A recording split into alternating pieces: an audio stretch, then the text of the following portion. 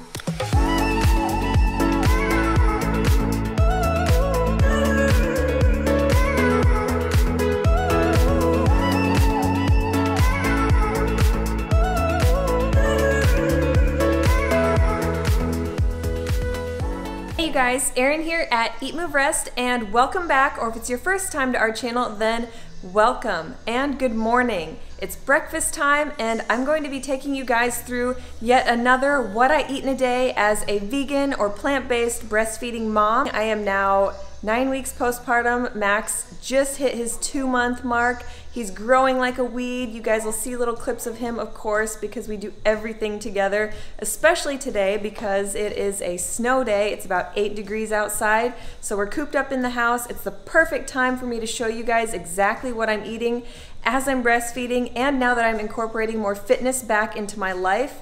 For a while there, I was kind of just, taking time to recover and repair my body. That went through a lot, as we all do during pregnancy and childbirth. So that being said, I'll splice in a little bit of my fitness that I've been doing, but I know you guys really want to know what I eat in a day. I will say it's upwards of 3,000 calories a day. I'm always hungry, burning through that fuel to produce breast milk. I'm also incorporating a lot of foods that help to increase lactation. So stay tuned. I will kind of explain a little bit. If you guys are into these what I eat in a day videos, if you want to see more from Dusty as well, give it a thumbs up. If you haven't already, hit that subscribe button up in the corner. Join us here at the EatMoveRest fam. We would love to have you join.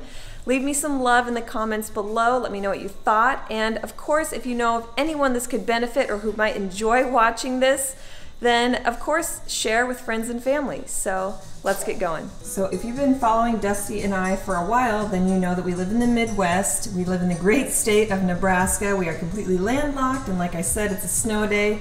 So much snow on the ground, probably more than a foot. But that being said, we still get an abundance of tropical fruit at our Whole Foods market here in Lincoln from time to time. Not always, but I was so stoked to find this yellow dragon fruit, this star fruit that's so much fun when you chop it. It looks just like little star shapes.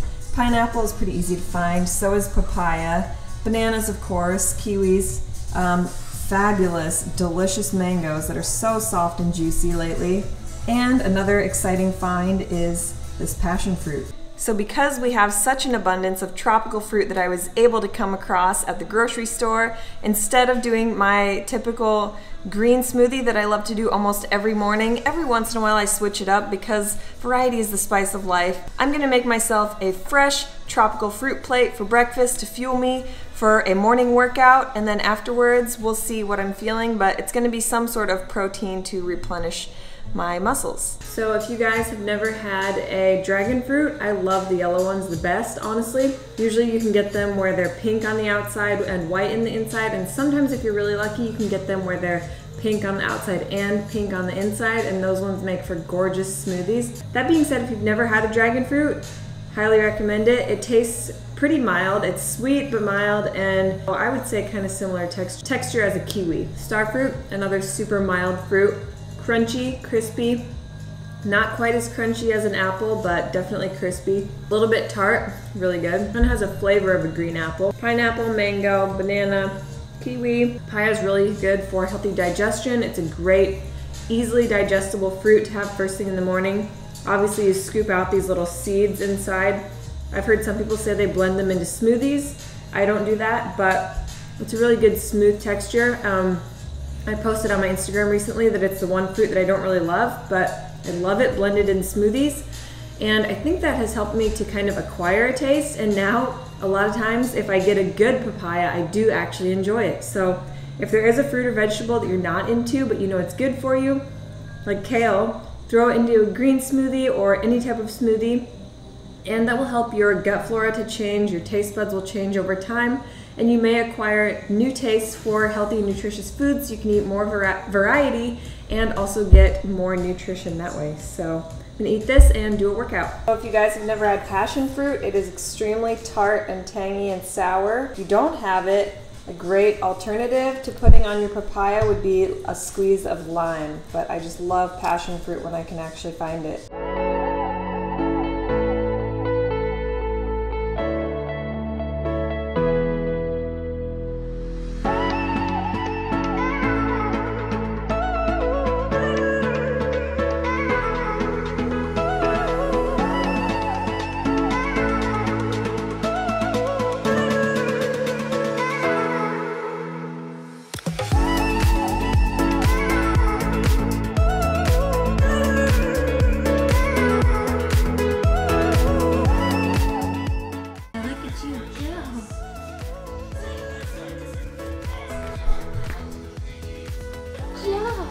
Good job. Say bud. Hi.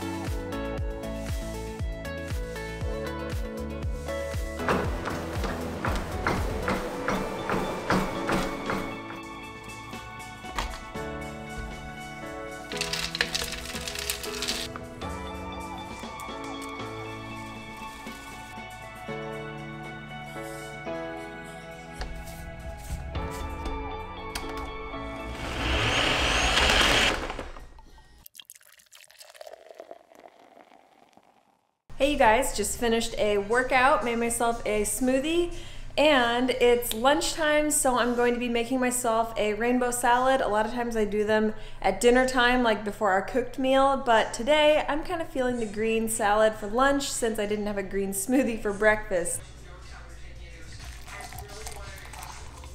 Max, I love you.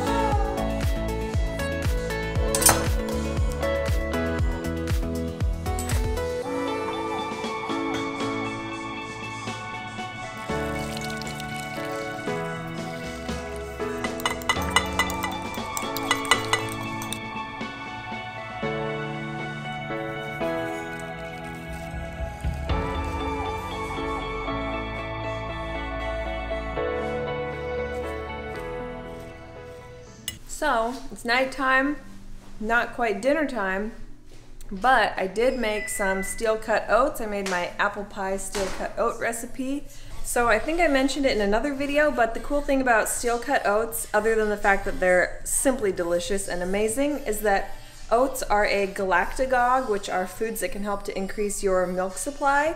So other galactagogues, I know it sounds like Star Trek or Star Wars or something, but other galactagogues that I'm actually putting all in this recipe are dates and flaxseed. So it's a 3-for-1 special. And you also saw me drinking my mother's milk earlier today. So kind of those 4 foods have been my go-tos to keep up milk supply. That being said, I don't know if I weren't eating them, if my milk would be dropping. I don't necessarily think so. I seem to have quite a bit. But try those foods if you are breastfeeding and you want to increase your milk supply. Apple pie steel-cut oats are so good, and like I said, a lot of these ingredients are awesome for lactation. The oats, the dates, and the ground flax seeds. I topped it with some blueberries. I also threw in a little bit of cinnamon and vanilla bean powder.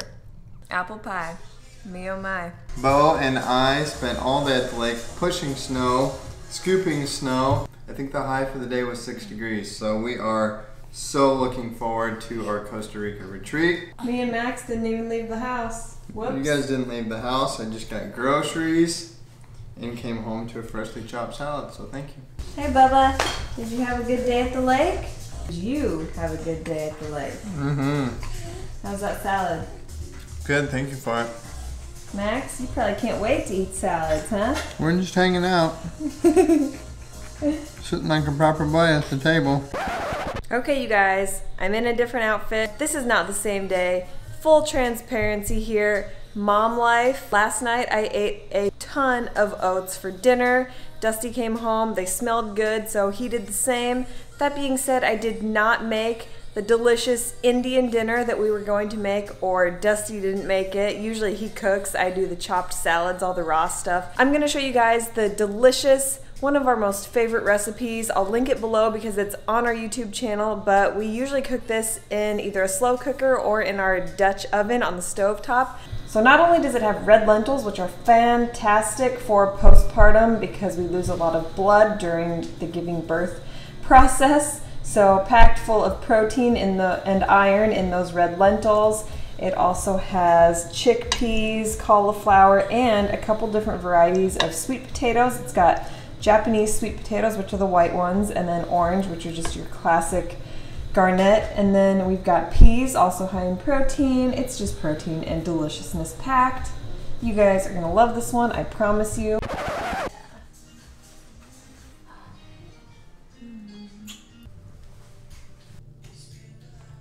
Just winding down with a little chamomile lavender tea and my little dude. And now it's time for bedtime. So if you guys are into these what I eat in a day videos and hashtag mom life, not being able to cook a decent dinner, thank goodness for the pressure cooker. That's all I have to say. Anyways, if you guys like this video, I would appreciate it if you'd give it a thumbs up. If you haven't already, join us here at the EatMoveRest fam and hit that subscribe button. Click the bell to make sure you've got your notifications turned on. You'll get alerted whenever we put out brand new videos here. Leave me some love in the comments below. Max wants to hear from you guys. What's your favorite food? Till next time, eat, move, rest, your best. Bye, guys. I love you. I have another secret. I love you. Can I tell you one more? I love you.